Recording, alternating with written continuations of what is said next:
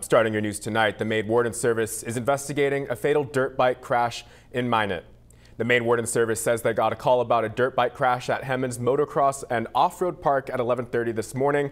They say 19-year-old Jessie Moody was driving his bike on a motocross track when he lost control going over a jump. Now wardens say he veered off the track, passed through two wooden fences, and collided with an embankment. And despite wearing a helmet and other protective gear, Moody passed away at the scene. His death is under investigation, but wardens believe speed is a factor.